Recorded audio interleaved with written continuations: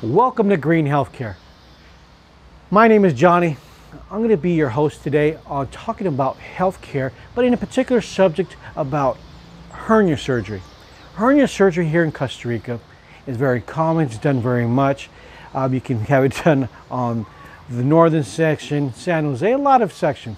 But today in particular, we're going to talk about how to choose a doctor and also, most importantly, how to take care of yourself when you're doing hernia surgery or even choosing that doctor. The first thing that we want to talk about is this. When you're choosing a doctor, you want to choose a doctor based on specialty, making sure that he practices in the area, verifying that.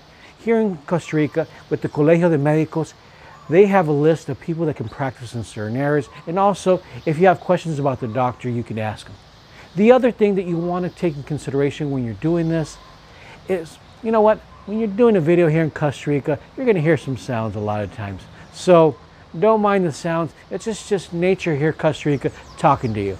Now, the other thing too is that when you're getting the surgery done, you want to make sure that you choose a location, not just by price or, oh, it looks nice on the outside, but the physician, which is the most important thing, he's prepared. Now, what do I mean by that? Is that he or she's going to tell you some instructions on how to better do this procedure. Now, when you're doing your procedure is this. A lot of people say, you know what? Oh, it's an ambulatory way to do things. You go in the afternoon. It's sedation. Sedation always, especially in that particular area, it's going to take a time to wear off. I'm going to tell you about an experience about one of our patients that his sedation did not wear off. What does that mean? He called me at 2 in the morning and said, you know what? I feel this tremendous pain, but I can't go to the restroom. And then I tell the patient, I wish we were in the hospital right now, but he didn't want to pay that extra $200 that would have been to stay in the hospital. I highly recommend when a physician tells you you got to stay and you sort of think it's ambulatory, stay in the hospital. Do not check yourself out. In this particular situation, the complication that happened is that he couldn't go to the restroom. So what happened?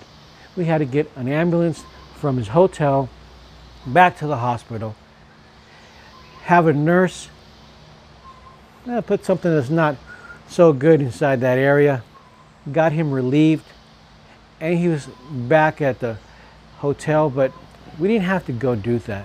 If he would have been in the hospital, the nurse would have taken care of him, helped him with that. Now, I want you to take this experience that I'm not going to say to you that doctors are always right, but I am going to tell you this, is that a physician specialized in the area is going to know best practices. So please listen to them. If it's based on cost, your safety is more important and your well-being. So please, when a physician tells you, hey, you need to stay in the hospital, please do that.